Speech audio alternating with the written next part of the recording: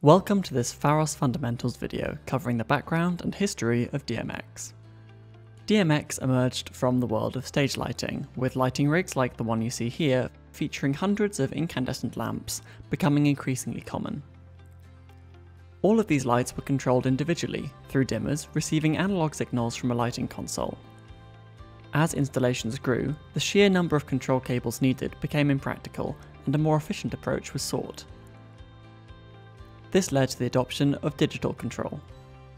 As technology advanced, lighting fixtures evolved, demanding more control information for parameters like colour, position, and gobos.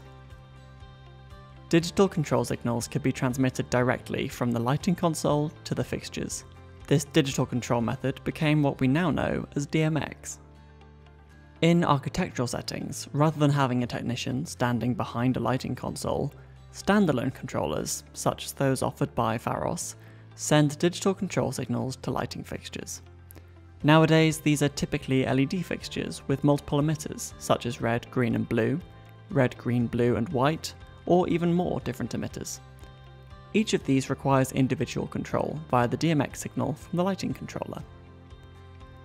At first, various companies used their own different digital lighting control solutions which weren't necessarily compatible with fixtures or controllers from other manufacturers.